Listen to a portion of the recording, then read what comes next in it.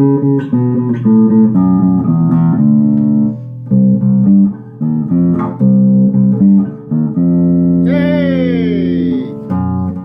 Alright, I finally got this thing back in shape. Yeah.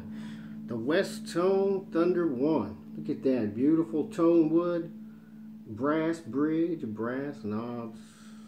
Yep, brass nut, beautiful. 1983 with the wing, yeah, style logo.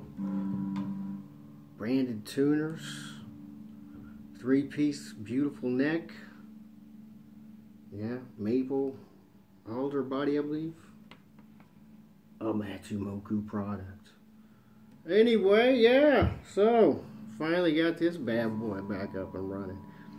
And I'm not a bass player, so and well, I mess around with it. But anyway, I got this one on a trade a while back, and I really hadn't even played it since then because it was bad shape. I made a video showing the frets and what they look like, and they were pretty banged up. But I got them back, and yeah. And also, I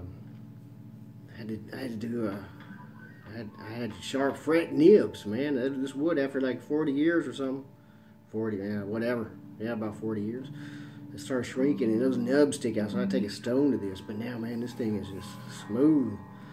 And yeah, when I first got this, I kind of had some regrets because I traded what is that, Westone Spectrum bass, which was very nice. The thing was clean, like it never been played. Light.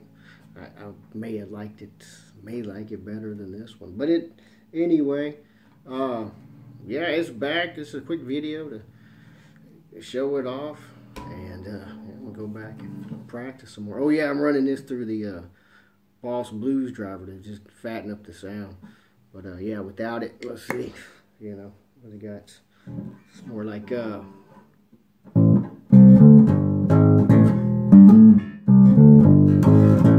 that's just no effects, and it's real simple, you know. It's just volume and tone control, and that's it. I mean, I make a Westone Spectrum 1A or something, and I think it's got some more effects, fancy effects on it, but that's about it. I finally got this thing up and running.